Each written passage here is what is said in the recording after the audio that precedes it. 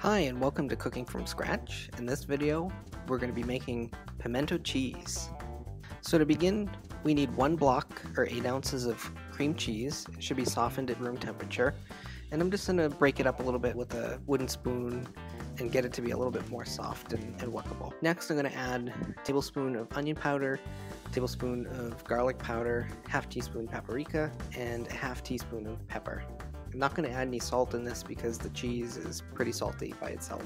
And then I'm just going to combine the herbs into the softened cream cheese mixture.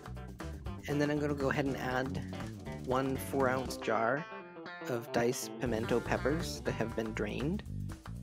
And then I'm going to go ahead and add some mayonnaise. I use about a cup for this recipe.